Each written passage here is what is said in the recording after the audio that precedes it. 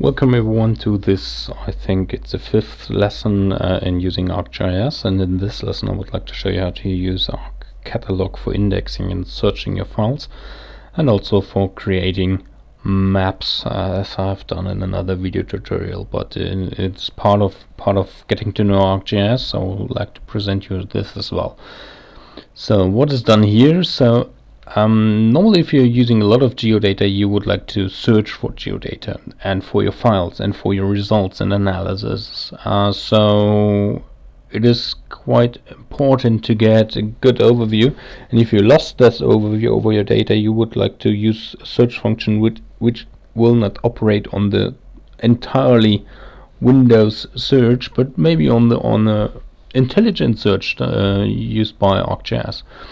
What you will need therefore is a so-called index, because the index will search in the meta information of your geodata and will create an index over the keywords. So what you have to do is you have to use this button here, the search button, and this will create this tiny window over here.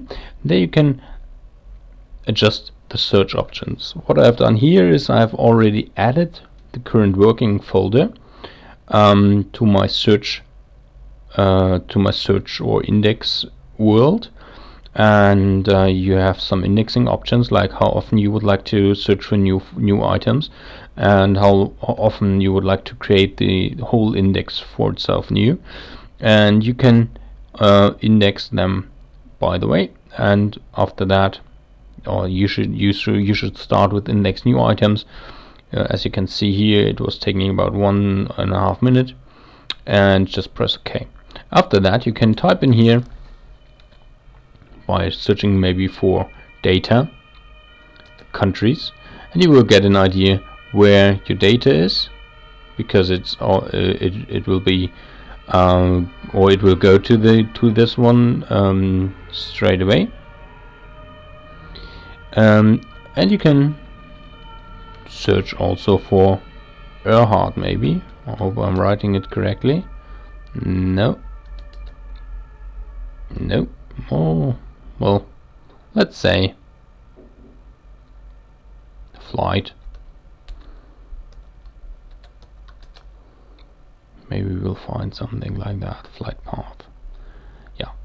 So this is a search function, and what we will do now, we will start with the exercise 4C to create a new map. Oh, what I have not done is that you can also, of course, use the identify button and all that. So there's no problem with that. So what we will do, we will start ArcMap from from within ArcGIS. So we will launch ArcMap.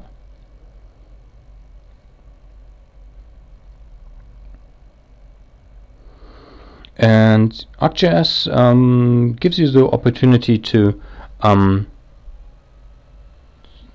take a file from ArcCatalog and only drag and drop it to ArcGIS. So normally ArcMap will start with dialog with you. I think I have I didn't use that as a default, so I will now go to File, Open. And in the chapter 4 there's data for me, so this is example 04C. I'll open it now, and there you have it. So these are the well-known layers: cities Erhard visited, flight path, countries, and gradical. So of course what we would like to show is where the flight of Emilia Earhart stopped and where the flight paths are diverging. So there is a layer called flight diverge, and what I will do now is I will rearrange the visibility of that window, maximize ArcMap, go back to ArcCatalog and say flight diverge.shp should go over here. So now the SHP was the shapefile was converted. I will add this one as well and remove that one, because I'm just interested in the path. Due to the fact that the information is connected with the shapefile, we get both information here. So this is a layer. You can easily correct it. It's okay. We will rearrange that.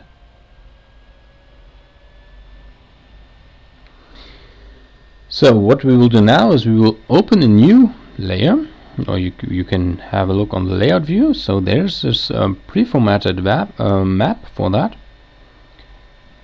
Let's have a look on the extent, so we can go a little bit further into detail. Therefore, what you will need to do is you have to just differentiate between these zooming functions and the zoom in functions on your working area here, so which is an A4 letter or something like that. So what I will do now is I will zoom in. No, what's done here?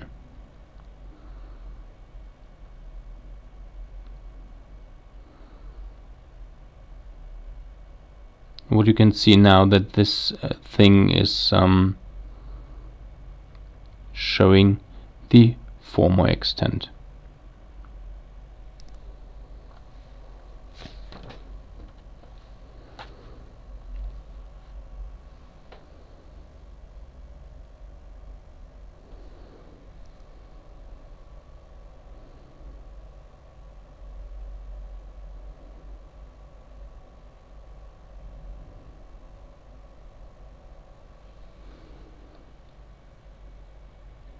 So what we will do now is we will open a new, or we will add a new layer.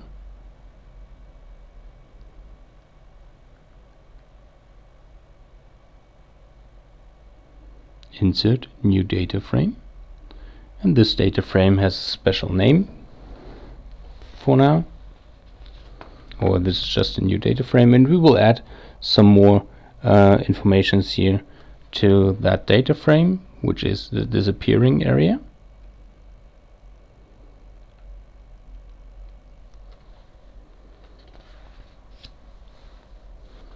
Bathymetry. Oh no, we are in the chapter 4. So over here.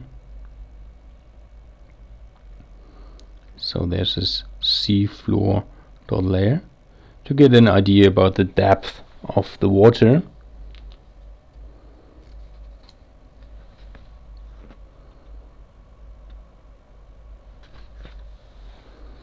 And we will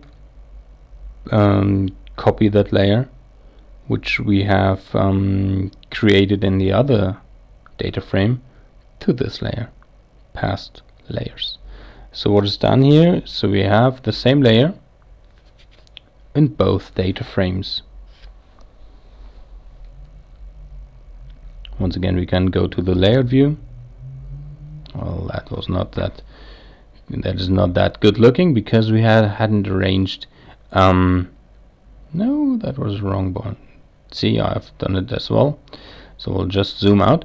This is the new created data frame, which was given by the green rectangle. So what we will do, we will just rearrange the position of that new data frame.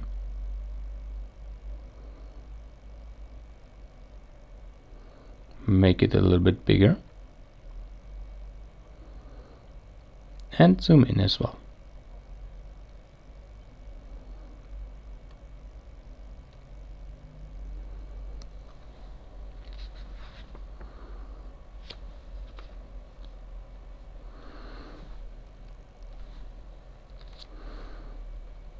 We can also adjust the name of it. So it's the area of disappearance.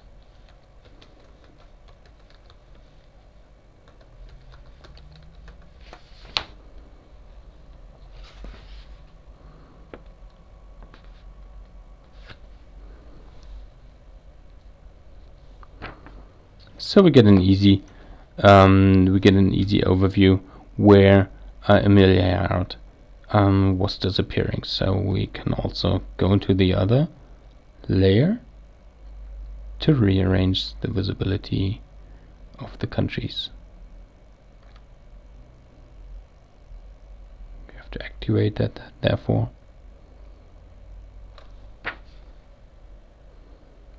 Let's zoom out a little bit.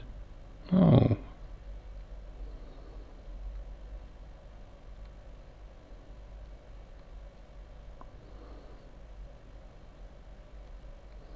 So we have created a first map.